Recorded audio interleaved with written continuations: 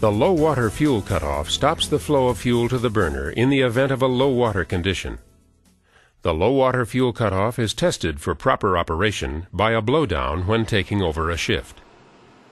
Blowdown is accomplished by opening the blowdown valve while the burner is firing.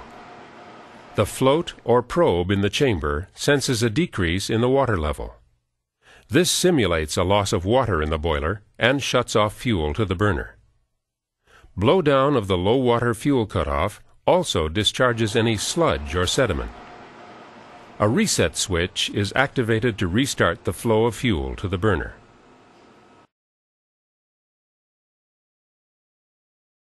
When performing a bottom blowdown, the boiler must be under light load.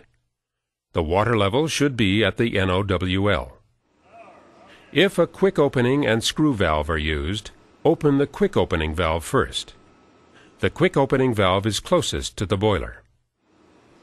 The screw valve is then opened slowly to the full open position. The screw valve takes the wear and tear of blowing down. The water level in the gauge glass is carefully monitored during blowdown by the boiler operator. The gauge glass must show water at all times during blowdown. The boiler operator must never walk away from the opened blowdown valves. When blowdown is complete, the screw valve is closed first. The quick opening valve is closed last. The boiler is blown down without steam pressure if the boiler is to be drained.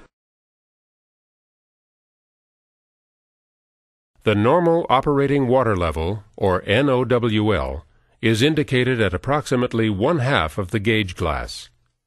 Accuracy of the water level in the gauge glass is assured by blowing down the water column and gauge glass. The blowdown valve on the water column is opened.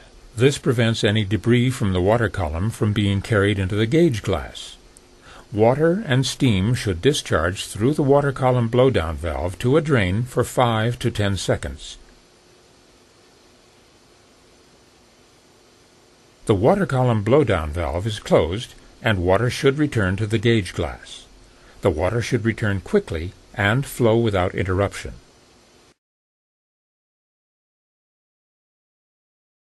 Procedures for replacing a gauge glass on a boiler under pressure include the following. 1. Close the lower water valve to the gauge glass. 2. Close the upper steam valve to the gauge glass. 3. Open the gauge glass blowdown valve. 4. Remove the gauge glass nuts. 5. Remove the glass and washers.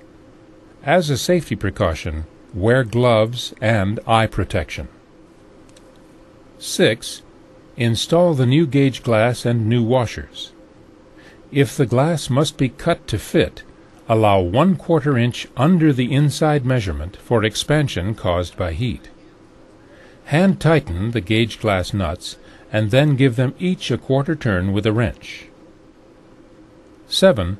Slightly open the steam valve to the gauge glass to allow the gauge glass to warm slowly. 8. Close the gauge glass blowdown valve. 9. Open the steam valve completely. 10. Open the water valve to the gauge glass completely and check for leaks.